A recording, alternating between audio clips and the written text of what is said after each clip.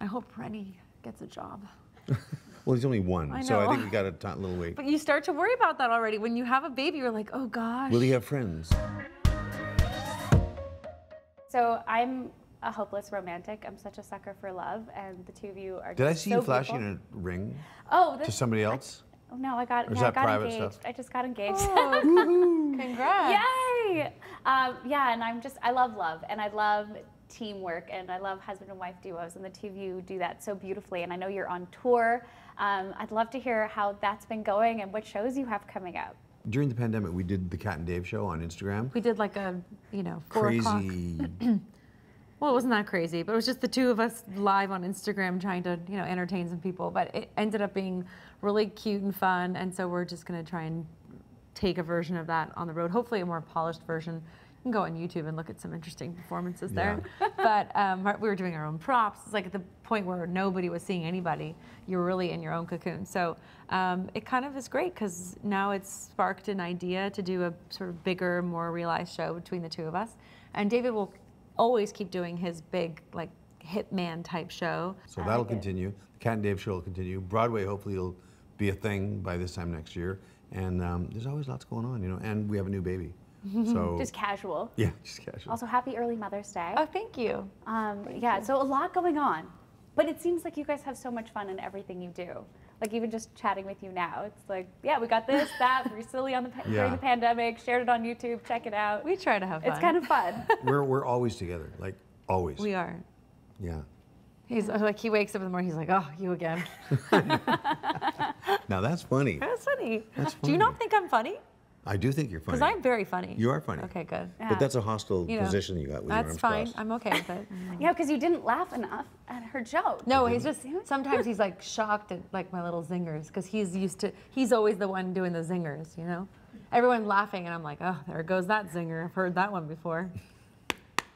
That's what happens when you spend so much time together. You know your jokes, you know your partner's jokes, and you're like, like a married couple where the wife, like the husband makes a joke and the wife just like, everyone's laughing and she's just in the corner going like this. She's heard it 100 times. Because she's heard it 100 times, that's me. I kind of love that though. I love it.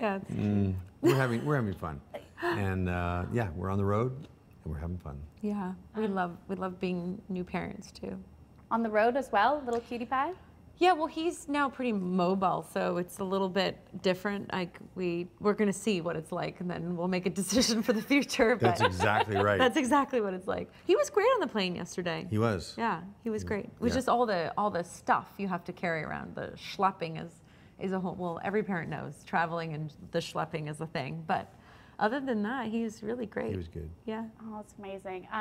Both of you have such beautiful voices, and someone else who has a beautiful voice who no longer You uses think it right he now. has a beautiful voice? Well, She like, was just you being know, nice. She I'm was being just kind. kidding. I'm kidding. I'm Canadian, so I like to be kind most of the time. No, I wanted to talk about one of your longtime collaborators, Celine Dion. She's resting her voice right now, and it got me thinking, like, how important is it as an artist, as a creative, to prioritize your health, but also to prioritize your instrument, both physically and emotionally? Well, Kat could certainly, as the singer of the two of us, can speak to that. But I will just say, as a producer, I like to. I've always told artists, look, this is a mind, body, and soul thing. It's all three. You got to eat healthy. You got to go to the gym. You got to work out. It's the voice is a muscle, and if you abuse it or don't use it, it's gonna atrophy.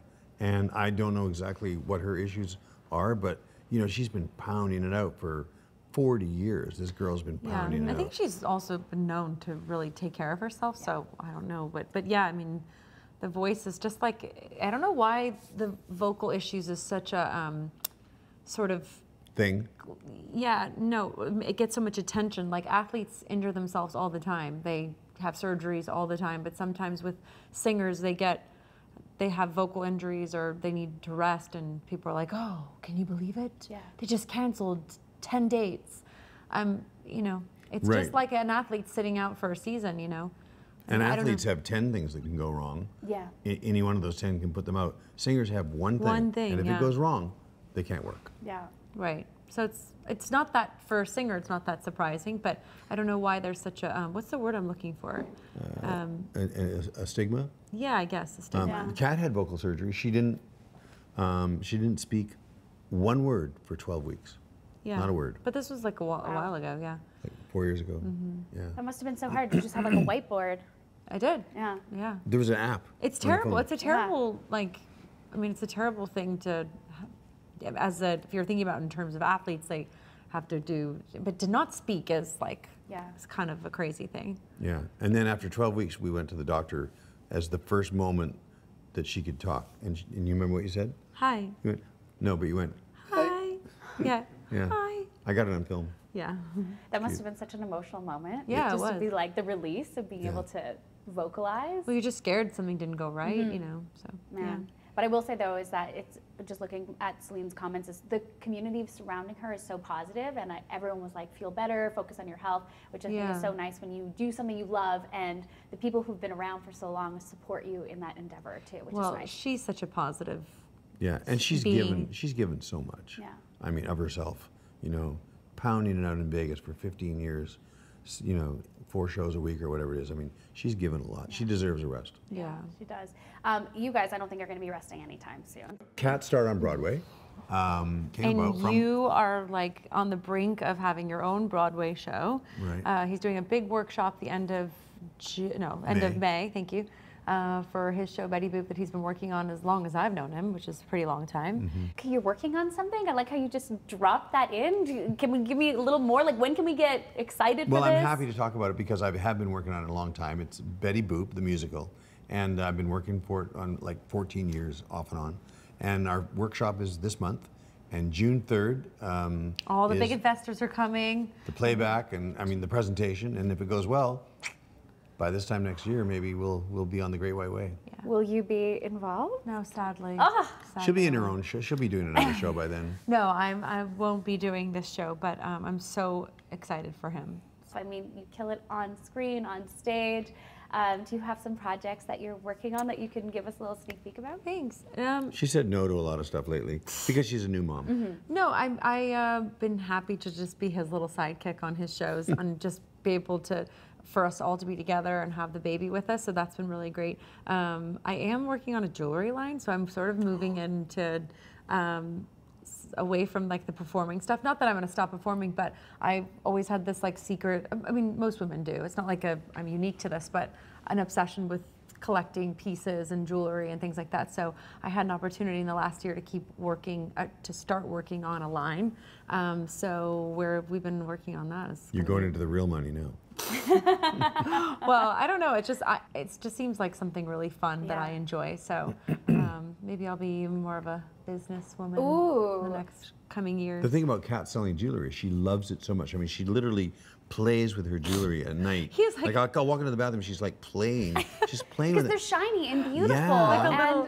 Like a little girl in her room, like playing with her dolls and but playing with she does love it so much, and so the honesty and the trust factor is huge with her. So I think she'll do really well. Thanks. Yeah. My goal is to be on QVC. That's my goal. I would love to be on QVC and just talk about jewelry, like just to be on live television and sit there and talk about all the things you love and why you love it and why it's great. What would the pitch be for this necklace?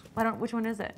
This gold piece? Yeah. Yes. This is just a staple, solid gold piece that you can pass down from your. This is a classic piece that all generations will love, older, middle-aged, younger, and it's not a piece that's a throwaway. It's a solid, great classic. And how much is it?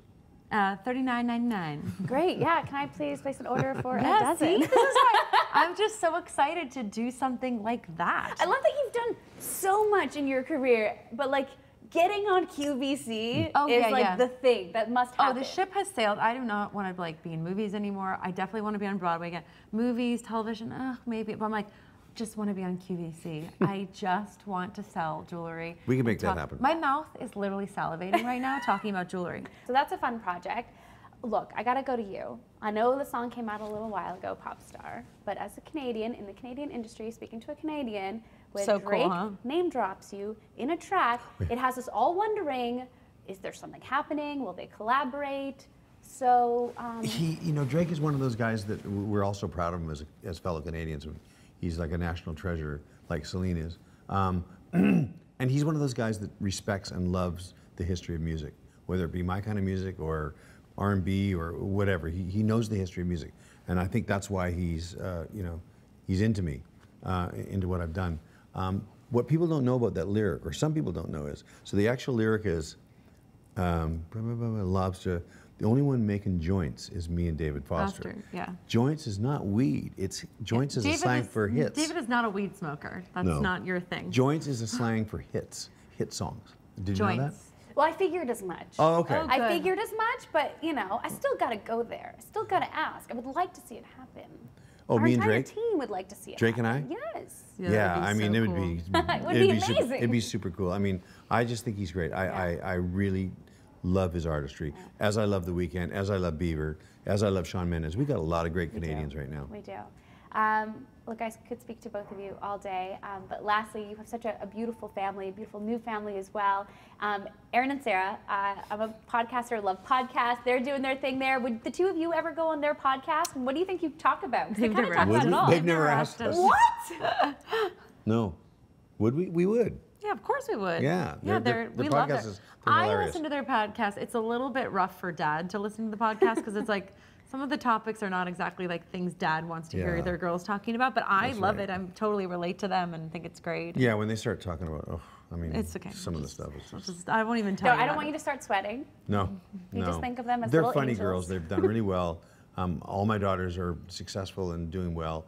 And Sarah and Aaron in particular found a That must be niche. so great that all your kids are successful and taking care of themselves. Yes, it's great. And I hope Rennie gets a job. Well, he's only one, I so I know. think he got a little wait. But you start to worry about that already. When you have a baby, you're like, oh gosh. Will he have friends? I Will hope he... they don't live in my house till 25, although I'll be so in love with them. I'll be like, honey, you can stay here. I mean, I think between the two of you, definitely great role models. I mean, we've got a future jewelry empire, That is entrepreneur. very true. You've done a couple cool things, so you know, lots of great things for the cutie pie to look up to. Well, you're right. And lastly, Chloe, congratulations on being engaged. Yeah, congrats. That's so great. Thank you, Does he guys. know you're engaged? Yes, most days. Some days we're not sure though. Okay. Thanks for watching Etalk. Make sure you hit subscribe for more celebrity interviews and entertainment news. And while you're here, why not watch another video? I know you want to.